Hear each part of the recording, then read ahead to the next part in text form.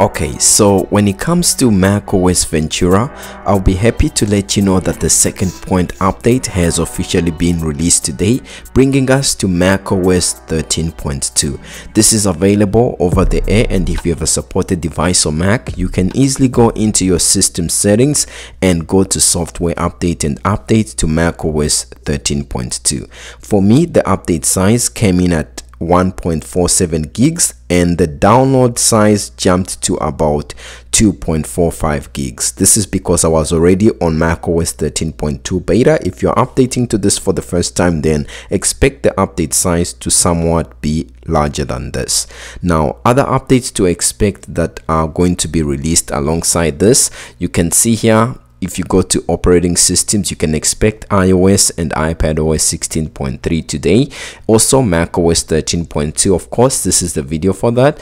And you can also expect watchOS 9.3, I'll be covering that, and tvOS 16.3. Most of these updates, if you want to get to know what's new within these operating systems and the new features that your devices can do, then definitely do subscribe to Half Man Half Tech so that you don't miss out. Now, I've already updated my device like I mentioned, and if we go to general and go to software update, you'll be able to see that it is up to date. It just takes a moment to check for an update here, and you can see I'm on macOS Ventura, and the build number that I have here on 13.2 is 22D49. Could be slightly different at the time of the release, but at this point in time, this is the build number that I have today. Now, when it comes to some of the new features and changes that are here with macOS Ventura 13.2, there's quite a few. And the first one, when you open up your launchpad and open up your Apple News app, you'll notice there's a new pop-up screen that pops up here, and it says personalized ads. And personalized ads in Apple apps such as the App Store and Apple News help you discover apps and products and services that are related to you. And you can see here you have the option to turn off personalized ads or turn on personalized ads depending on your preferences. It's something that popped up the moment I updated to macOS 13.2. If you go into your system settings and you go to your Apple ID, I'll be happy to let you know that here, if you go to where it says password and security, just give it a moment to load, since this is the first time I'm going through this whole run.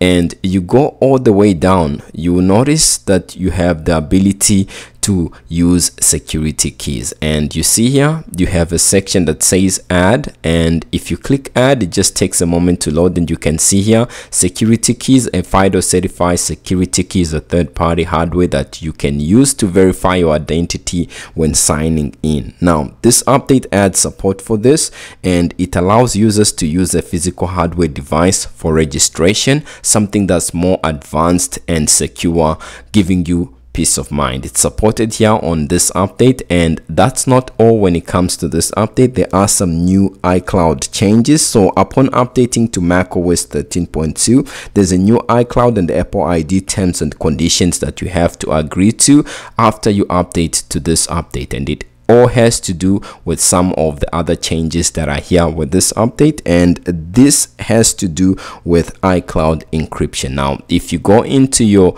settings like I am here and go to your Apple ID and click where it says iCloud right there and go all the way down, you will see here there is this section that says advanced data protection, and if you click here, you can see that we have advanced data protection for iCloud, which is here, and it's supported with this update finally.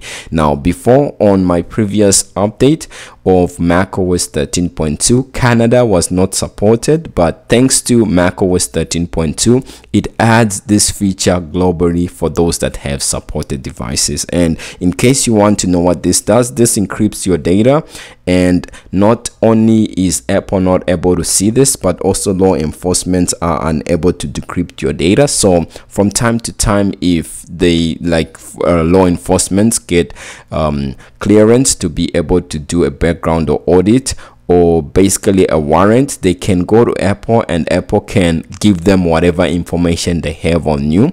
But if you turn on this background advanced data protection, then you will be responsible for your data recovery. And if you do lose your recovery keys, or whoever you set as your recovery person, then this is all up to you, and it's up to you to basically recover your keys. And you can see some of the options that give it to you. You can do account recovery, recovery assistant, and recovery keys, and you can also have the ability to manage your recovery keys if you do have them. And you see here you have the option to turn it on, and using a recovery key increases the security of your account. When you create one, the only way to reset your password is by using another device already signed in with your Apple ID, or by entering your recovery keys. So make sure when you turn this on, you don't lose your recovery keys, as the data or your account may not be recoverable. So that's just another new advanced feature that's here. If we go to where it says Safari here and click about Safari,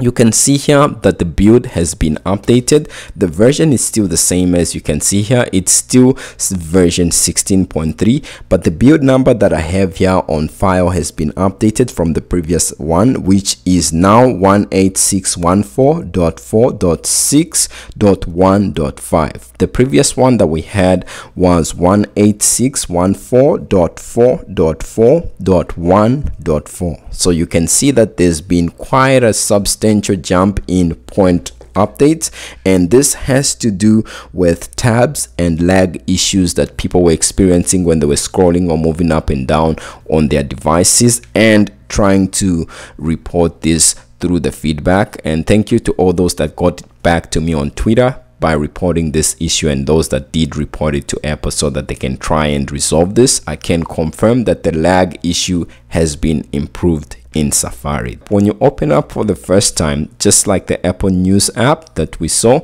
you'll be able to see what's new in Maps, and it says it has added multi-stop routing.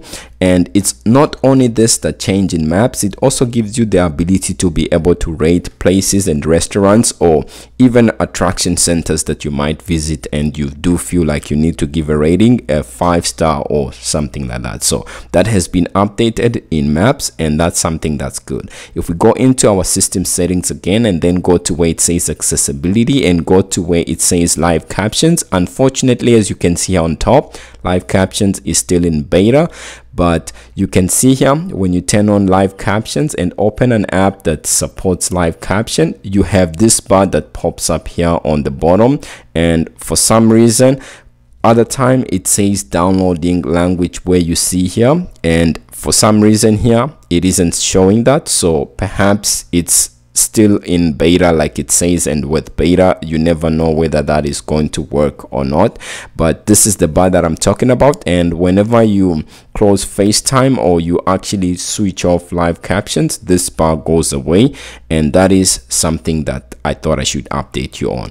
Now when it comes to some of the new wallpapers that are here, if we are into system settings and go to the new wallpaper, look at this. We have the new 2023 M2 MacBook Pros that have just been released, and you can see here you have the grid green, and you also have this other one which is grid magenta, and these correspond to the new MacBook Pros that have just been released. And you can see here, if I was to select this and select it as my new wallpaper for my secondary display, this is how the green looks like. It's, if for some reason if you hover over, it says grid green, and here it says grid magenta. So these are the new wallpapers, and if you want to see where these wallpapers are, you can go to the official Apple website, and if you go to the Mac section here and you basically try and buy the new devices, so we'll say order now, you'll be able to see these new wallpapers in action. And you can see for the space gray, you get this magenta, or the purple one, I would just say purple. And then if you go for the silver one, you will see this green color that you have here. So these are the new colors that are here with the new MacBook Pros that Apple has just released with the new M2 Pro or M2 Max chips. And you can see the wallpapers that now, thanks to macOS 13.2, these updates and wallpapers are here. If you're not seeing them, then try and restart your device, as a number of people got back to me saying that they are unable to see them. So it could be a bug since you are just initially updating to your device, and after a restart sometimes these things load up in the background. So that's just a new change that's here with this update. When it comes to some of the issues that this update fixes, the first one has to do with the new application that was introduced in the previous update, which is macOS 13.1, and it's the freeform app. And basically there were issues with some users who were drawing strokes with their fingers or Apple Pencil, and if you were sharing your screen or synchronizing or doing a team play, that was not being put across to all other users that are viewing it live, and that issue has been fixed.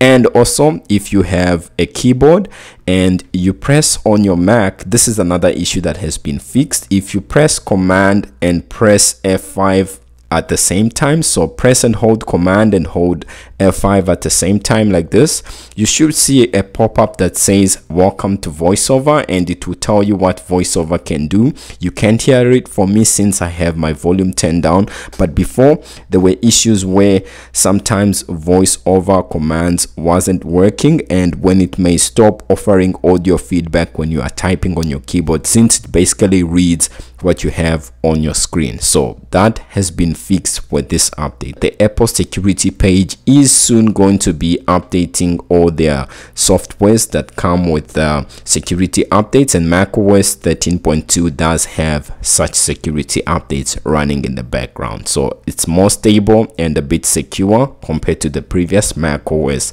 13.1.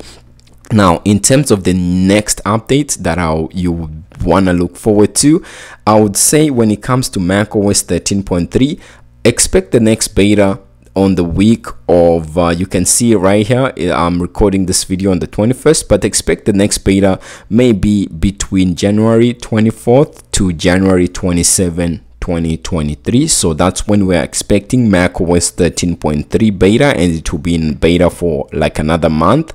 And when it comes to the next big update for macOS, which is macOS 14, that's the update that's going to have the most new features and new changes, and basically going to blow our minds when it comes out officially to everyone. So I've made my calendar big since this is something that's big for WWDC 2021.